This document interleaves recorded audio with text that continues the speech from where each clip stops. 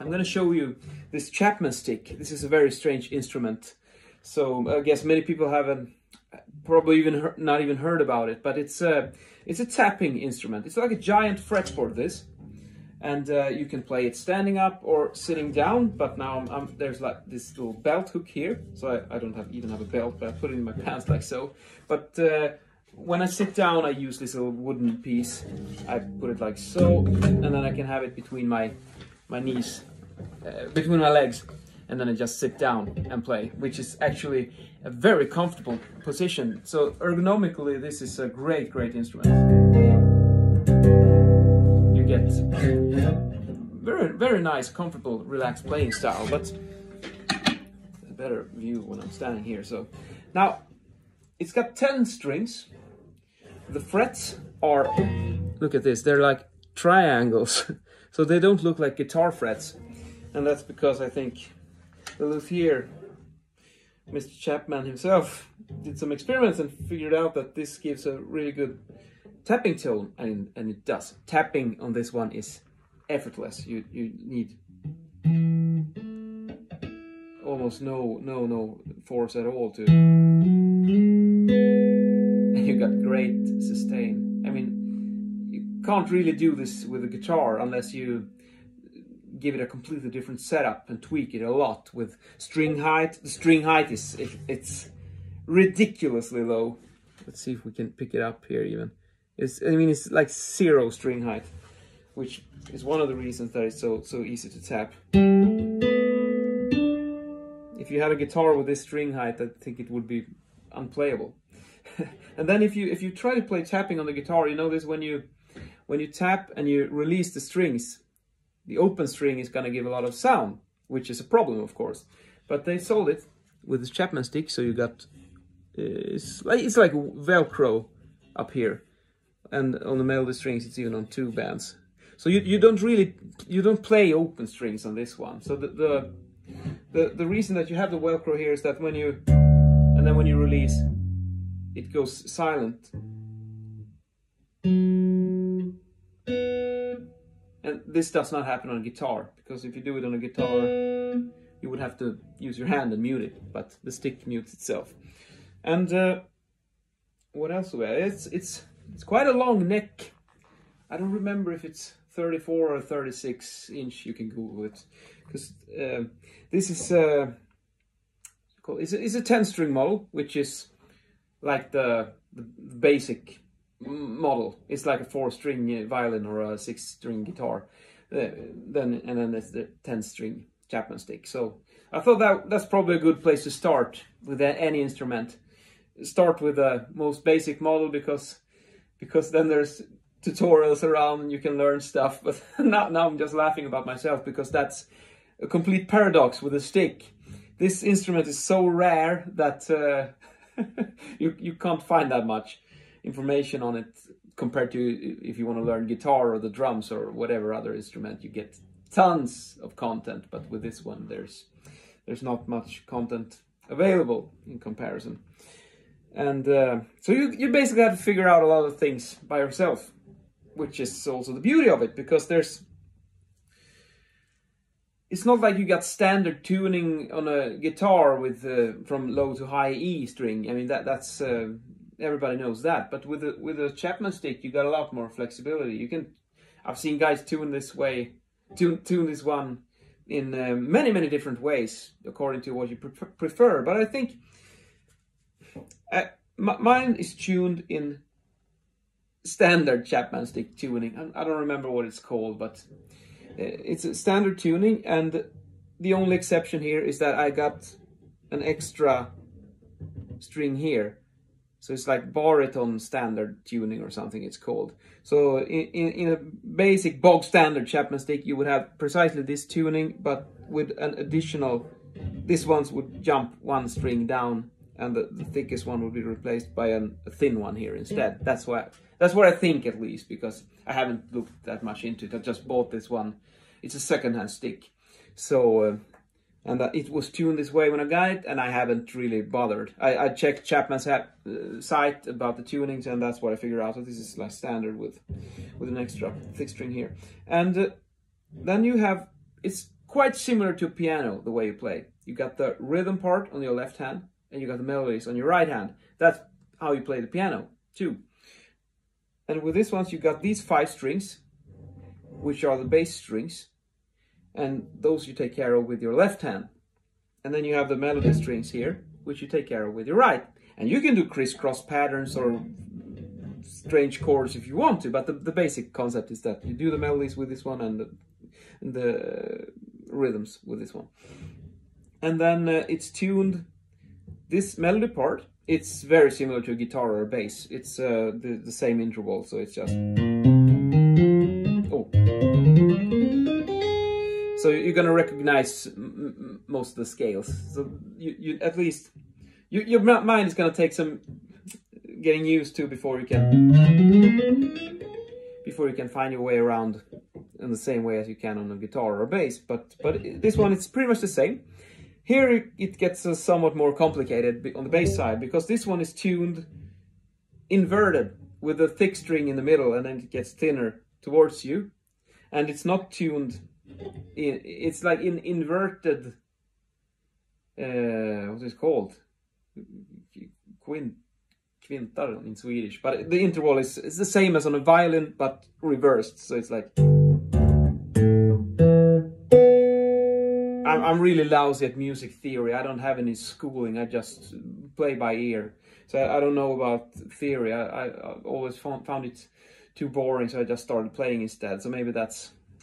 Maybe I would be a benefit if I learned some more theory, because I don't really know much about that stuff. But I know that you tune a violin like this, but you flip it. So, and the reason is because I guess you get quite nice ergonomic finger positions to do nice chords. And another cool benefit when you do the inverted violin tuning is that many of the patterns still are the same. So if I take like a metal chord, you know, these ones, it looks exactly the same, even though the tuning is...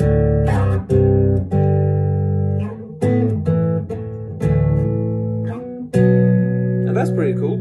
So when you do a scale, it's the same position, but it jumps up and down in the octave. So if you listen closely, it's like...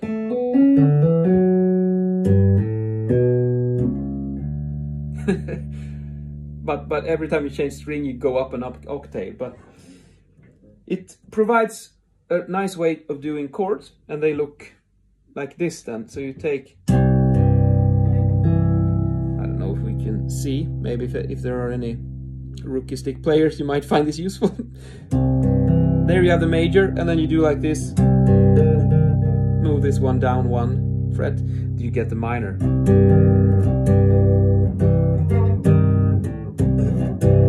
And with these two, you can do quite a lot. You can also add this one perhaps, which is also a nice chord. It's like the 3 chords that I use basically, and you can get through just about any song with these 3. At least, you know, those 4 chords where you can create. There's videos with that. All the hit songs are basically based on the same 4 chords, and once you find that pattern on the stick, you can start playing. So.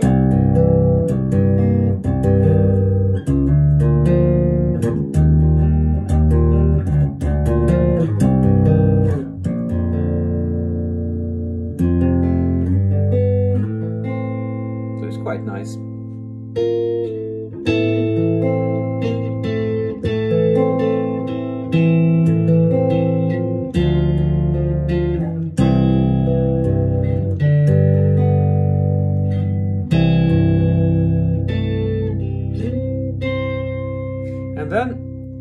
And then it gets also a lot more complicated, because we have only talked about the instrument now, but how you process it. You got like here, it's a separate output, so you can process the bass and melody strings independently of each other. So it's a stereo plug here, and this one goes into an oh, sorry about that. It goes into a Y cable. So I got an acoustic Fishman amplifier with 2 channels, and then I can process them a bit differently. So I got a little bit of reverb, but it's basically pretty clean here. Bass side, because bass with reverb, it's I don't find it pretty, it's not that nice, I think. I prefer to keep it dry. And then I have quite a lot of reverb on the melody side.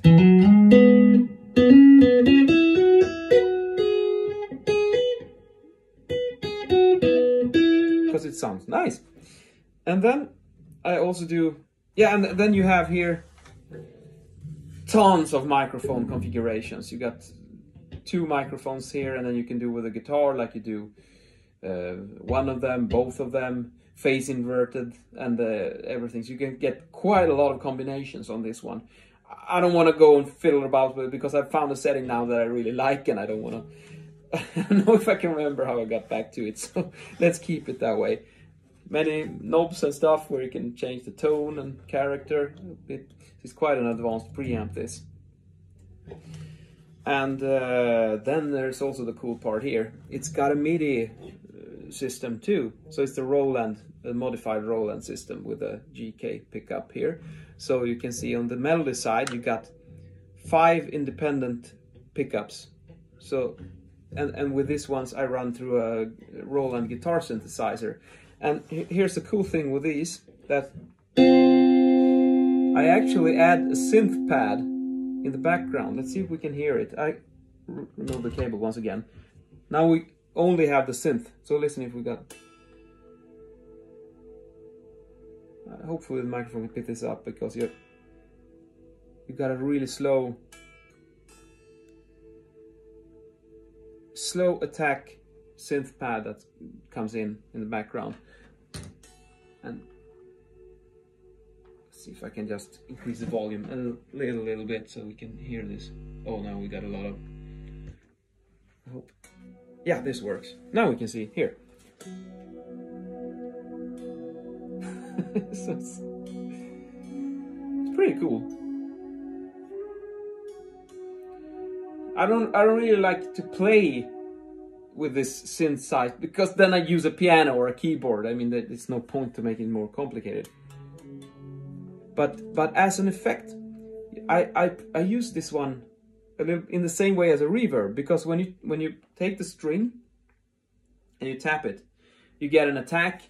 So it's like bum, and then the sustain dies out slowly. But then you got this slow attack pad that's like, and it grows instead. And then when these two overlap, you get a tone that's the attack comes from the acoustic sound of the string, amplified of course, and then it's layered with the pad that is fading up, and I think it makes a really cool effect. So you get a great tone here. So let's get it back again. No, reconnect the cable. Okay, like so, and there we have it. So if we just go with the tone again. I don't know if you can hear it in the mic, but I find it really pleasurable to use it that way. So it's quite a complicated setup. I've played this one, I think it was for a year, 15 minutes every day, and I still haven't got it to the level that I can just play, like, you know, campsite fire acoustic guitar, just jam on songs. I'm not really there yet, even though I've practiced every day for a year. It's so difficult. I think this is the most difficult instrument I've ever played. It's exceptionally unforgiving. If you make a single mistake, it sounds horrible. Here are the 2 typical mistakes that happens. You tap a little bit too hard, so it slides off the fretboard. And this is not a nice sound. So you have to be really careful with that. And the second one is that you mix up the minor and the major patterns. So if you pull a minor chord where it's supposed to be a major, it hurts my ears. It's pain. It sounds so bad. So high risk, high reward. You can easily say that. But when you get it right, it's like one of the most beautiful instruments out there. But it takes a lot of patience and a lot of practice to get it right. But It's the most unforgiving instrument I've tried, and it's also the most rewarding instrument because it's such a nice feel when you can. Let's end this video and play a little song in the end, and you can listen to how it sounds.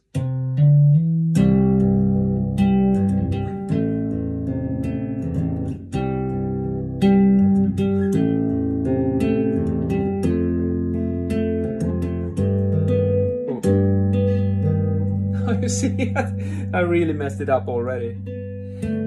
I got some more videos on my channel. You can go check them out when I play a little bit better now. So I'm not used to standing up. I always play sitting down, and now my camera angle is completely wrong. So anyways, I hope you learned some stuff from this video, and ask me some questions. I'd love to answer them, because there's probably lots of questions to be asked about this very, very strange instrument.